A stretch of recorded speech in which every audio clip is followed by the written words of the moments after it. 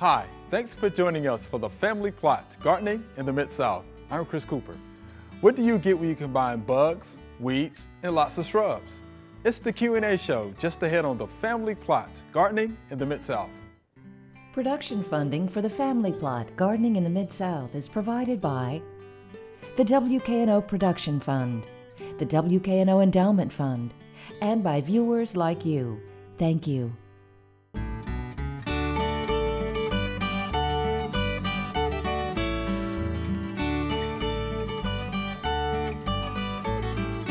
Welcome to the Family Plot. I'm Chris Cooper.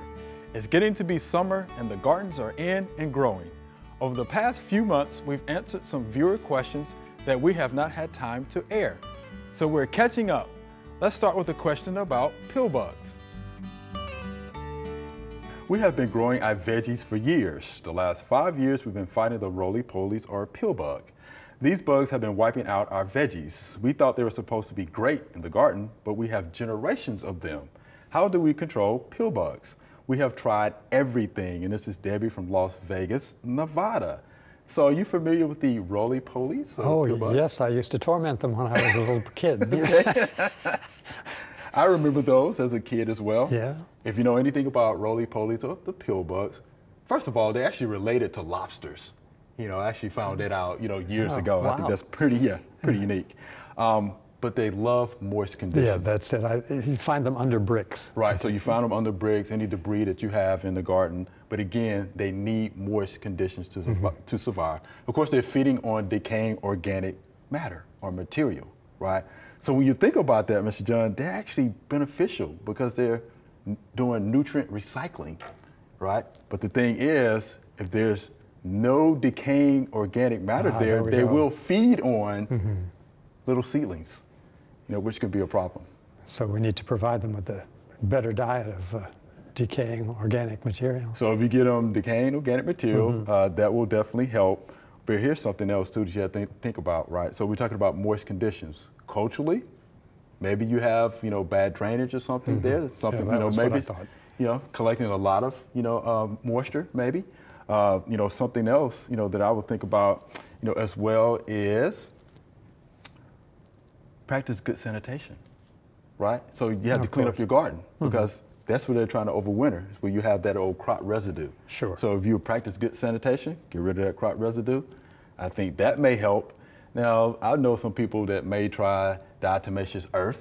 I mean, you can try that. It may help, for a little while. I actually know somebody who would sink like a coffee can lid or a jar lid in the soil and fill it full of beer.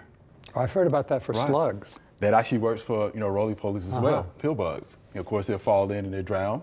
That way they're attracted to the yeast. Okay. Something else that you could use, you have to be careful when you read and follow the label, slug snail bait. So any bait that contains iron phosphate, which is a lot safer, you can use that as well, if you have to. But I would practice good sanitation. Right. I like cultural practices. So yeah, extreme moist conditions, you need to kind of straighten it up a little bit, right? And then from there, I think you should be okay. I think it'll be fine. I think so. Yeah, but again, they are beneficial. Nutrient recycling is what they're doing. What is the best way to deter snakes in the garden? I sure don't want to find one while I'm working, and this is Mary, right here in Cordova. So, yeah, we get that question a lot at the Extension office as well. So how do you deter those snakes from being in the garden?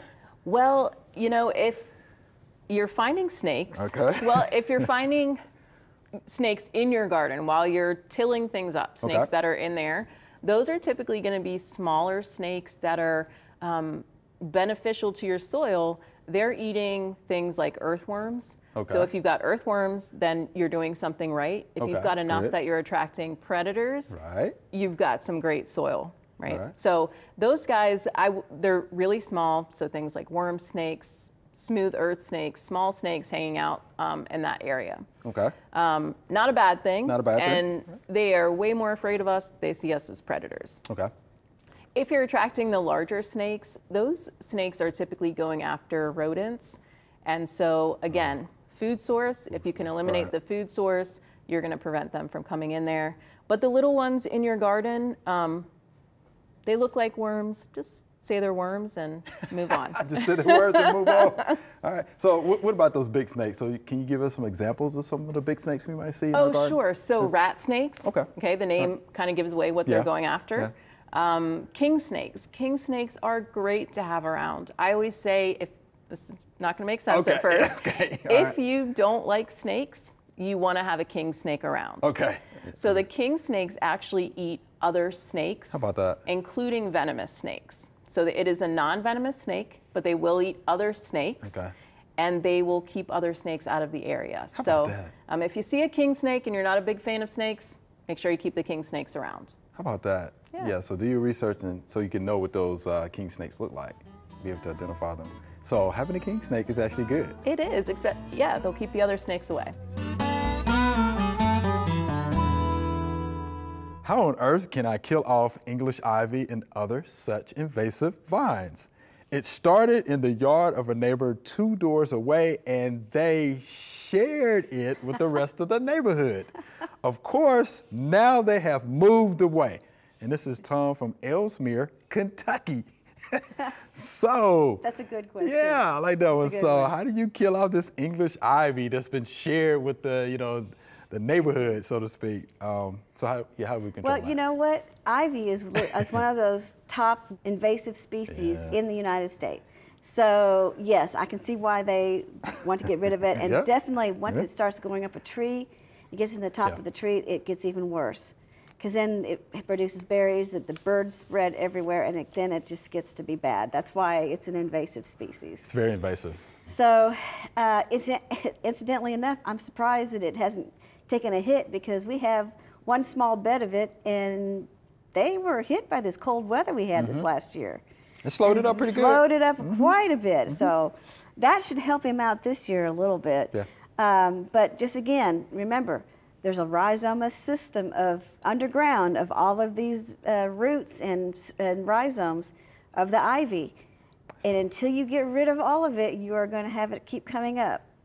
So either pulling, cutting, herbicide spray on it. Yeah. Whatever you want to do to get rid of it, that's how you're going to. And if it's growing up a tree, I say cut it off at the base and try to get it off the tree. Yeah. But if it's too far up in the tree, it may already be into the bark system, and then you're only going to hurt it. It may still live up in the tree. I don't know. Yeah, English ivy is so tough. It yeah, is. You're right. So you can try to mow it. You can get the weed eater out and see if that will help. Once it starts to regrow, spring is the best time to do this. I would probably apply 2 to 3%, product that contains glyphosate. And read to follow the label. Because if you catch it young, right, it doesn't have the waxy cuticle. Right, and it will absorb it. Right, it'll absorb and translocate, that way. So 2 to 3% solution, glyphosate product, or you can go with a 2 to 5% solution of triclopyr. Read and follow the label on that. But yeah, catch it early. Yeah, and you have to keep up with it. You got to keep it. Got to keep going. Because as soon as you think you've got it all and it starts coming back again, you've got to get it before it starts maturing those leaves out, so it doesn't get that waxy coating on it. Yeah, got to keep up with it. So, Mr. Tom.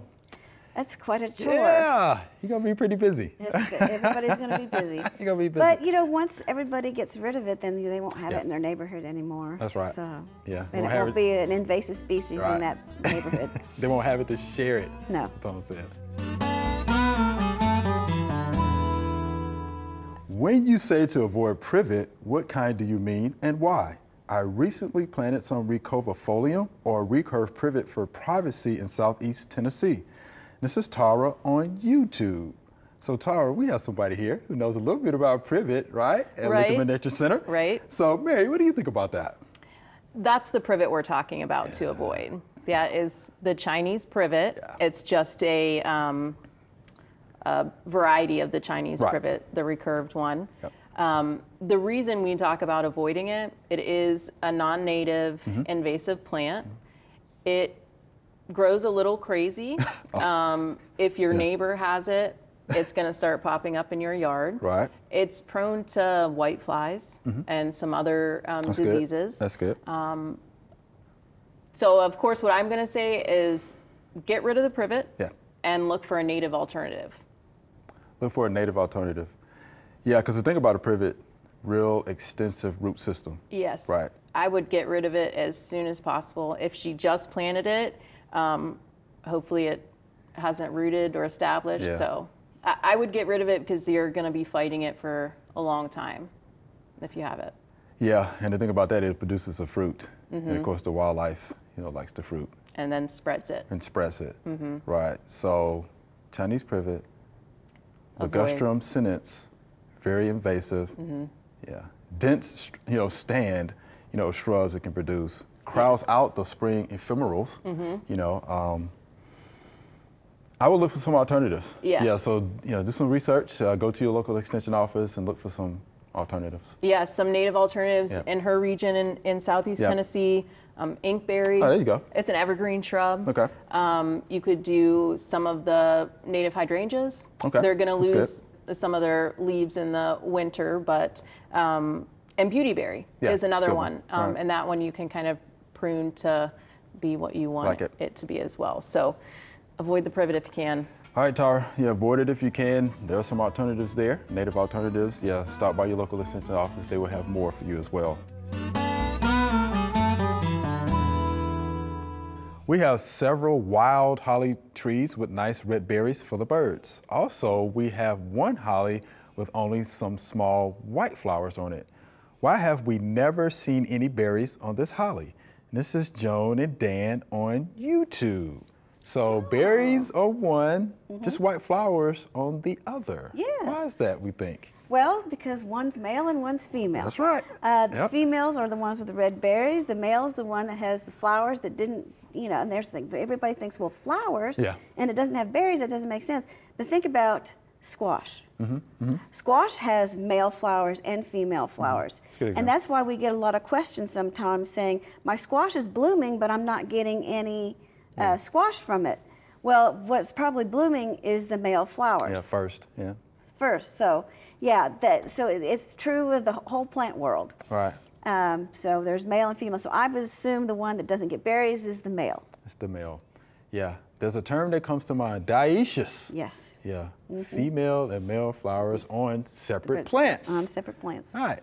One of the first words I learned in botany. How about that? Yeah, dioecious. So so that's why you see the red berries on one, female, no berries on the other one. The male. The male.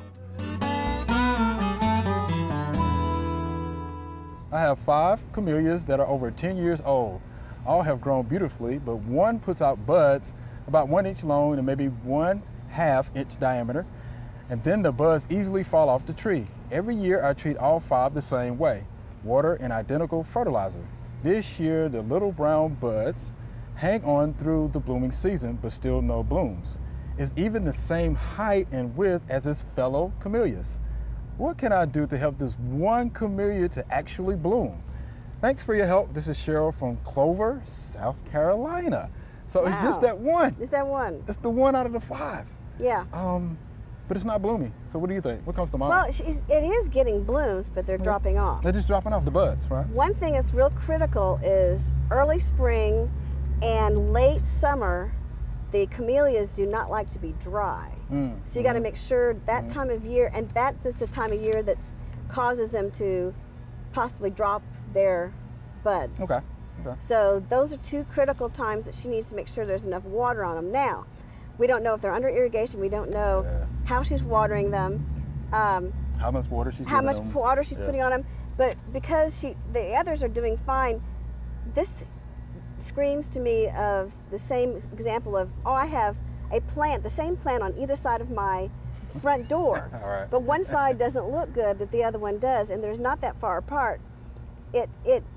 There's some kind of environmental condition that is causing that particular one to have problems versus the others. Right. And the only thing that I can think of is, because it talks about needing water at those 2 times of the year, well, is there a tree or is there something else that is sucking the water away from that particular plant more so than the others? Yeah. But there's a Clemson University publication on care, and we can put that on the website too. Right. But those are the only things that I could think of that I found that can cause bud drop. Okay. Because there's a flower blight, but they bloom they got first. A flower. Right. And they're not blooming. Right. They're dropping off. And they need water, those 2 critical points, early spring, late summer. And just, I would say, maybe this year try to water them more than the others. Okay. And see if that works. That particular one? Mm-hmm. Even watering. Okay. Yeah. Yeah. And two, again, I wonder how much water, she's putting out. Okay. How do I care for these 2 starter plants? And this is Michelle from Memphis, Tennessee. First plant is Kalanchoe, right? The thing about Kalanchoe is going to be this, Mr. John. So it loves bright indoor light. The problem with houseplants. Yeah, it's the light. Yeah, right? it's always a problem. Just houses, by and large, don't have as much light as plants would like. That's right. So bright indoor light, you can give it that. Good, well-drained potting mix, right? A potting medium. You definitely need that, okay? Something else about houseplants, you would probably know this, it's the watering regime, right? They don't want to be soggy, right? They actually want to dry out before you water them. So I would let, those plants dry out before I water. And then if you need to fertilize, I would probably fertilize Kalanchoe maybe once a month with one of your liquid, houseplant fertilizers, okay? Kalanchoe is pretty easy, to maintain. So bright indoor light, you should be fine with that. Now, the other plant was peace lily. Seems like everybody has a peace lily, right? Yes. All right. A pretty, popular, house plant. And they're a little more forgiving of a darker room, too. Right. They can actually flower in low light. Yeah, my mom has a house full of peace lilies. So low light, they can flower, but they do like bright indirect sunlight. And the thing about peace lilies is going to be this, right? So you have to have a moist soil, not soggy, but moist. So let it dry out just a little bit in between waterings, and then of course water, appropriately at that time. Yeah, and I would think that giving them a bigger pot would be a good thing too. Yes. Yeah, bigger pots, definitely for both of these plants, especially for the peace lily. Actually likes to be kind of root bound a little bit, but when the roots start coming out of the, the bottom holes, and make sure you have drainage holes. That's very important. Then you might need to go up another pot size, but yeah, draining holes are going to be real important. Yeah, don't let them just sit, let that water sit in those saucers, right? And let the pot sit in there, with that, because yeah, that can cause problems. But light is going to be key. It's going to be key, Ms. Michelle. So again, for your Kalanchoe, bright indoor light, and then for your peace lily, yeah, it can flower in low light, but it likes bright indirect. Yes. Right, and then watch your watering. Let the soil dry out a little bit before you do water, and I think you'll be fine. I purchased a lemon Meyer a few months ago. I transplanted it recently and the roots were extremely wet. How can I make sure the roots get the right amount of moisture, and how often is recommended to water? I was doing it only if the soil looked almost dry, but apparently that didn't work. And this is Delia from Lakewood, Colorado. So yeah, we looked at that picture. Yeah, that picture. Wow. Now, she said that it was wet when she got it. Yeah. And that I can understand that with shipping, because they didn't know how long it would take to get there. And so they wanted to make sure it had plenty of water. She potted it, I know she potted it in a big container because she knew it was going to get large. Right. I would tend to want to put it in a smaller container because then it will drain out and dry out a little faster. In that large container, there's no roots. The roots haven't gotten into that container. Okay. So it's staying wetter longer. And the top might dry out, but underneath is not. Right, I got you. Okay. And so I never go by the looks. I always touch the soil, and in fact, I'll dig down an inch or so. But that's usually when a plant is in the container that it's almost the size of. Since she put it in such a large container, that's where I think the problem is, that it's too wet and she's thinking it's dry, and it's really not, because it's so vast amount of area of soil that it's wetted that there's no roots in to take up the moisture, so it's staying wetter down in the soil than she thinks it is. But a moisture meter, I mean, she could get a moisture meter and figure that out. But yeah, it's not got enough light versus the wetness of the soil to be able to you know, thrive. Okay. Right now. Right now, yeah, because it was a pretty good size. Yeah, I would put it in. If you do that again, I would put it in a smaller container so you can really monitor how that pot is actually drying out versus this huge amount of soil from a little tiny plant. Okay. Yeah, make sure you have some well-drained media. Yes. Potting media for sure. Yeah, not soggy. Yeah. No, moist. it looks like it's And don't let it completely dry out. No, not completely dry out. But yeah, soil moisture. But drier. Yeah, but drier. So I am a home gardener with 2 peach trees. Last July, I noticed some sap on one of my trees. The sap seems to only be coming from 2 or 3 spots and not the whole trunk. I'm wondering if this is normal or if it is caused by the peach borer or some other insect. How can I manage it for the upcoming season? I did read about the chemicals you mentioned, but am not sure about timing since I'm in the Midwest. Also, if it is insect damage, can my tree be saved or will it die? And thank you much. And this is Punit from Chicago. So a pretty detailed question there. I appreciate that. So what do you think? So she's correct. How do you manage it? Well, she's correct. I think it is the peach tree borer. I think it's the lesser peach tree borer. Yeah. I do. Yeah. And timing, she's good to want to know about the timing of the sprays. And there's a publication from Purdue University, which is pretty close to her, that does have a guide for the Midwest. So you might want to look at that. Well, I guess we'll have that on our website too. Yeah, we can have that information there. Sure. But yeah, and keep it healthy. Gosh, try to keep it healthy. Keep it water for sure. You know, fertilizer, may help as well. But timing is going to be critical. Gummosis is what we're seeing there. So anytime you have that sap that's mixed actually with frass, right, and a little sawdust, that might be the lesser peach tree borer, right? So you have to look at that. I would target that though in July, in the summer, June, July. With an insecticide? With an insecticide, and it's going to be a preventative insecticide. That's what it's going to be. So one that comes to mind is, permethrin. You can use. You have to read and follow the label on that. The publication might have the information as well. Carbaryl, is another one. But again, so when the moth comes and lays the egg's going to hatch, and the larva is going to try to get into that wood. That's why I would say July would be a good time for that, because that's usually when the moth is, on active. her flight. Right, pretty active. Well, and then it's not just one time she's going to spray. She's going to have to keep spraying every 2 weeks, whatever the label says for the insecticide she uses is how long it will last. Yeah. And of course, if it rains, all bets are off. You got to spray over that's a good point. again. That's a good point, Darlene. Yeah. So, yeah, that's a good point. Yeah, so do read and follow the label. But it is savable. It is savable. Yeah, keep it comfortable. It is savable. You should be fine. You should be fine. Peach trees. I'm thinking about Mr. D now. Boy, they're tough, right? Yeah. They're tough. How do I get rid of mole crickets? They are destroying my lawn. My pesticide company has not helped.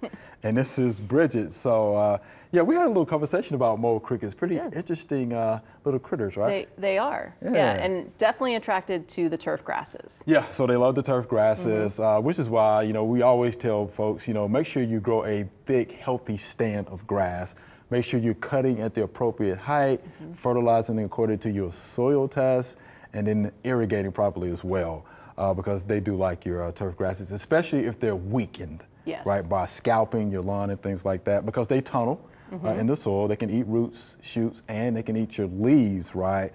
But the interesting thing about mole crickets was going to be the life cycle, right? So they're pretty active a couple of times during the year. So in the fall of the year, the adults will start laying eggs. All right, so you can actually target, the adults because they're laying the eggs in the fall, but in the spring they're very active. The little nymphs are out there, so you definitely want to target those nymphs.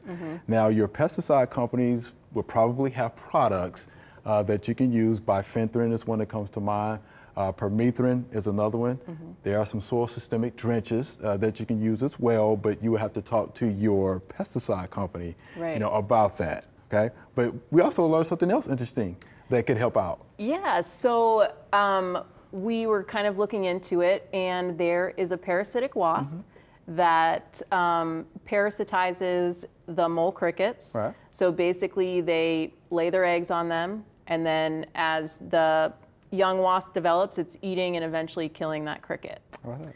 So there's actually a way to attract that wasp to your area. Now, I should say this is not a wasp that is going to sting you. You know, they're small. They're not the typical wasp that we're thinking of. That's good. So there's a native plant, and I can't remember where Bridget is from, but yeah, we don't know. Yeah, she didn't tell us. But it should be. There's one called partridge pea. And apparently these wasps really like that plant. So if you plant that, you can potentially attract that wasp to help deal with your mole crickets. The other one is, and we were talking, the Extension Office in Florida is looking at nematodes. So nematodes are microscopic parasitic worms, and they target, well, this specific type is targeting mole crickets. Neat. So a little bit of new stuff coming out. Yeah, new stuff coming out, which is why it's always good to consult with your local extension office. That's right. Right, because they have that information there for you, research-based information. Remember, we love to hear from you. Send us an email or letter. The email address is familyplot@wkno.org, and the mailing address is Family Plot, 7151 Cherry Farms Road, Cordova, Tennessee 38016. Or you can go online to familyplotgarden.com. That's all we have time for today. Thanks for sending in the questions. They keep us on our toes. To get more information on anything we talked about today, or to see answers to even more questions, go to familyplotgarden.com. And while you're there, you can ask us your gardening questions. Thanks for watching. I'm Chris Cooper. Be sure to join us next week for the Family Plot, Gardening in the Mid-South. Be safe.